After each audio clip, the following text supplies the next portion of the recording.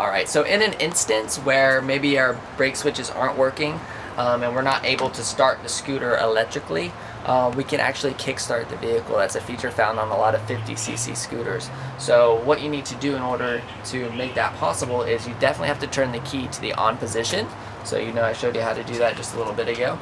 Turn that key to the on position, and then you just pull this little lever out right here, a little kickstart lever. And you don't have to like start stomping on it. That's a very common mistake. People start, slamming on it and they get frustrated.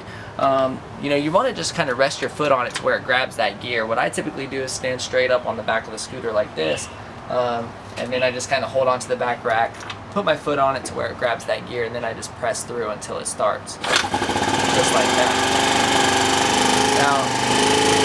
Now, obviously if it's a little colder or the scooter hasn't been running in a while, it may not start on the first kick like that. But if you just kind of rest your foot to where it is grabbing that gear and you just pump it several times, it should crank over. And that's another way to get you started in case your battery were dead, or if one of the brake switches and the brake handles weren't working.